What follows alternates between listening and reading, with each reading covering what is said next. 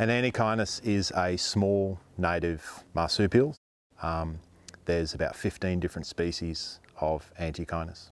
Those two species that are part of this project are the silver-headed Antechinus and the black-tailed dusky Antechinus. We've only discovered these species in the last 4 or 5 years, so they're pretty new to science.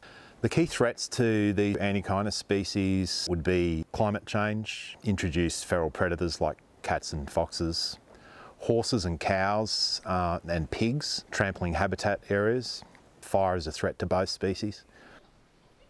We use a model. We have various variables in the model like altitude and moisture content and soil type and that sort of thing. And we can basically use previous captures to inform the model, use the model to predict where the animals should occur, and then we can go out into the field and assess whether the animals are actually there or not. And during that time, we've had students out finding out about their basic ecology, mostly using small metal box traps called Elliott traps, where you can live capture animals and then record statistics about them and then release them. And then together with the bait inside, we put some coconut fiber to make it a little bit warmer for them during the night, and also a plastic bag outside the trap, and then to protect them from weather conditions such as rainfall and wind as well.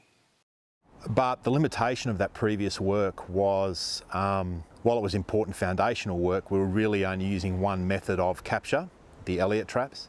So we then started to broaden that to use camera traps as well. The beauty of those is the Elliott traps you can only deploy for a few days. The camera traps you can leave for weeks to months at a time. The camera traps we're using are white flash colour photos, and we orient them, basically the camera pointing straight at the ground about 3/4 of a metre above the ground, and that really helps us be quite confident about the identification. So we've got that part down, but then the problem is that the camera traps are only so effective as well, so you really need another technique, and that's where the detection dogs come in. We've been working with the detection dog team for the last 3 or 4 years. To get the dogs into the field requires about a year of lead time. We have to catch some of the target species first and also some of the other species that it will occur with, collect scats or poo, if you like, from each of those different species, send that to the dog team, and then they go through a series of training exercises where they'll train the dog to ignore all the smells of the other species and only focus on the target species that they're trying to find. Dogs go through a lot of work to be safe with wildlife. Our aim is to work with and to preserve and conserve the wildlife. So we want the dogs to have as minimal impact as possible. When we're working through in the field and the dog comes across one or all of the scents that we've provided to them in training, they'll course in and indicate. Now for each of the dogs, the indication is slightly different. For Ash here, he'll put his nose on the odour source and he'll freeze in a point-like indication.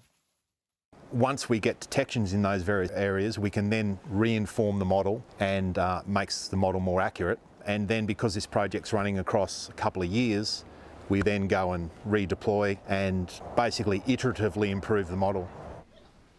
The main results from the project, given that we're about midway, it's really firmed up the utility of the dogs, how important they are, especially because, you know, the last 2 years looking for black-tailed dusky Antechinus, for example, they're really hard to catch, either in a trap or on a camera, and yet the dogs are still finding them. And I think actually without the dogs, over the last year or two, it would be really depressing coming back to some of these sites because essentially we haven't seen a live animal here in a trap for over 2 years.